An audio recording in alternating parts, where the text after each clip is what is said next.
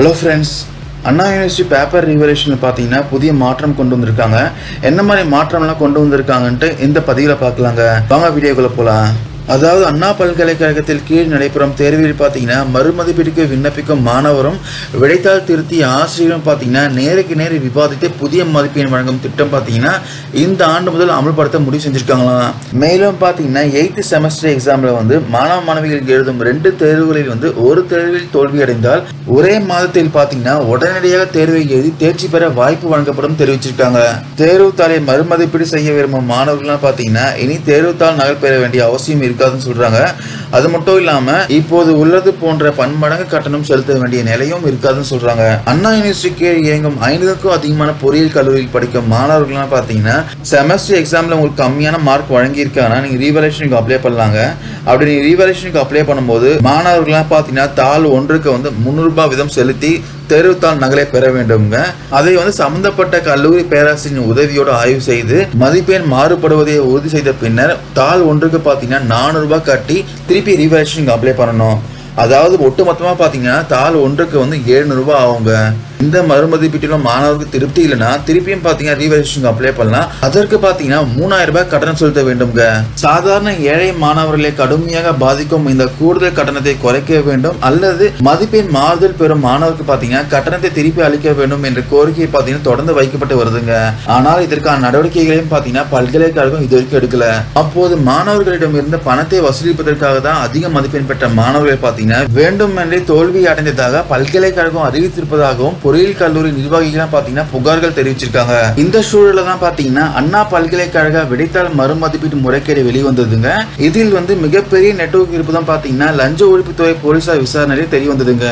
இதை தொடர்ந்து பார்த்தீங்கன்னா இந்த முறைகேட்டுக்கு முக்கிய காரணமாக இருப்பதாக அப்போதைய பல்கலைக்கழக தேர்வு கட்டுப்பாளர் பணிநீக்கம் செய்யப்பட்டாருங்க.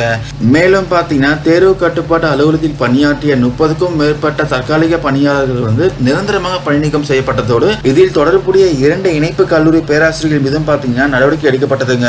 இதெல்லாம் நடந்த அப்புறம் பார்த்தீங்கன்னா தேர்வுத்தாள் மறுமதிப்பீடு சர்ச்சைக்கு முற்றுப்புள்ளி வைக்கும் வகையில் பார்த்தீங்கன்னா இந்த நடைமுறையில் மாற்றம் கொண்டு வர பல்கலைக்கழகம் முடிவு பண்ணியிருக்காங்க. அதன்படி ஃபர்ஸ்ட் என்ன பண்ணாங்கன்னா பல்கலைக்கழக 4 துறைகளான கிண்டி பொறியியல் கல்லூரி, அழகப்பா தொழில்நுட்ப கல்லூரி, கட்டடவியல் பள்ளி, MIT ஆகிய 4 கல்லூரி மாணவருக்கு மட்டும் பார்த்தீங்கன்னா பரீட்சார்ந்த முறையில் வழக்கமான தேர்வுத்தாள் மறுமதிப்பீட்டுக்கு பதிலாக சந்திப்பு நாள் என்ற நடைமுறையை பார்த்தீங்கன்னா பல்கலைக்கழகம் பார்த்தீங்கன்னா கடந்த ஆண்டு அறிமுகம் செய்ததுங்க. அதன்படி பார்த்தீங்கன்னா ரீவல்யூஷனுக்கு யாரெல்லாம் அப்ளை பண்ணதுக்கு விரும்புறீங்களோ தாள் ஒன்றுக்கு வந்து 300 ரூபாய் கட்டணம் செலுத்தி தேர்வுத்தாள் நகலை பார்த்தீங்கன்னா பெற முடியுங்க. அதன் பின்னர் பார்த்தீங்கன்னா ரீவல்யூஷனுக்கு தாள் ஒன்றுக்கு பார்த்தீங்கன்னா 400 ரூபாய் கட்டணம் செலுத்த வேண்டும்ங்க. அதுக்கப்புறம் பார்த்தீங்கன்னா ரீவல்யூஷன் நாள் அப்போ சம்பந்தப்பட்ட மாணவர்கள் முன்னிலையில் வந்து அந்த தாளை திருத்திய பேராசிரியர் பாட நிபுணர் ஒருவர் பங்கேற்று தேர்வுத்தாளை மறுமதிப்பீடு செய்வாருங்க.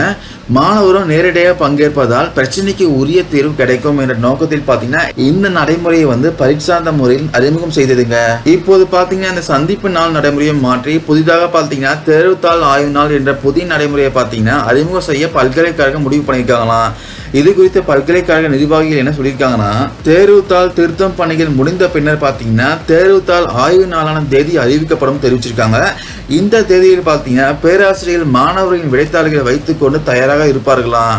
மாணவர்கள் பார்த்தீங்கன்னா அந்த நாளில் நேரடியாக வந்து தங்களுடைய விடைத்தாள்களை ஆய்வு செய்து மாணவர் தெரிவிக்கும் புகார்கள் அப்ஜெக்ஷன் சரியாக இருந்துச்சுன்னா உடனடியாக பார்த்தீங்கன்னா மதிப்பெண் மாற்றம் செய்யப்படும் தெரிவிச்சிருக்காங்க. இதில் வந்து மாணவர்கள் திருப்தி அடையவில்லை எனில் அந்த தாளை திருத்திய பேராசிரியர் நிபுணர் குழு ஆகியோர் முன்னிலையில் பார்த்தீங்கன்னா மாணவர் ஆஜராகி தேர்வுத்தாளை பார்த்தீங்கன்னா மறு ஆய்வு செய்து கொள்ளலாம்ங்க. இந்த புதிய நடைமுறையை பார்த்தீங்கன்னா மாணவர்கள் தனியாக கட்டணம் செலுத்தி தேர்வுத்தாள் நகல் பெற வேண்டிய அவசியம் இருக்காதுங்க. அதே போல் பார்த்தீங்கன்னா தேர்வுத்தாள் ஆய்வு நாளில் பங்கேற்கும் மாணவரிடமிருந்து எந்தவித கட்டணமும் வசூலிக்கப்பட மாட்டாதான். மறு ஆய்வுக்கு மட்டும் பார்த்தீங்கன்னா சிறிய அளவில் கட்டணம் வசூலிக்கலாமா என்பது குறித்து பல்கலைக்கழகம் பார்த்தீங்கன்னா ஆலோசித்து வராங்களாம். இந்த புதிய நடைமுறை பார்த்தீங்கன்னா பல்கலைக்கழக துறைகளுக்கு மட்டும் வரும் கல்வியாண்டு முதல் அறிமுகம் செய்யப்படுங்க. அதன் பின்னர் பார்த்தீங்கன்னா 2021 முதல் இணைப்பு கல்லூரிகளுக்கும் அறிமுகம் செய்யப்படும் தெரிவிச்சிருக்காங்க. சோ இந்த புதிய நடைமுறையை வந்து வரும் கல்வியாண்டிலே எல்லா காலேஜுக்கும் வந்தா நல்லா இருக்கும், எல்லா மாணவர்களும் பயன்பெறுவார்கள். அது மட்டும் இல்லாம இதுல வெளிப்பட தன்மையும் இருக்கும். கண்டிப்பா அண்ணா யூனிவர்சிட்டி கொண்டு வந்த இந்த திட்டம் பார்த்தீங்கன்னா வரவேற்கக்கூடிய திட்டம் தாங்க. இந்த பதிவை பார்த்த தகவல் யூஸ்ஃபுல்லா இருக்கும்னு நினைக்கிறேன். Thank you guys.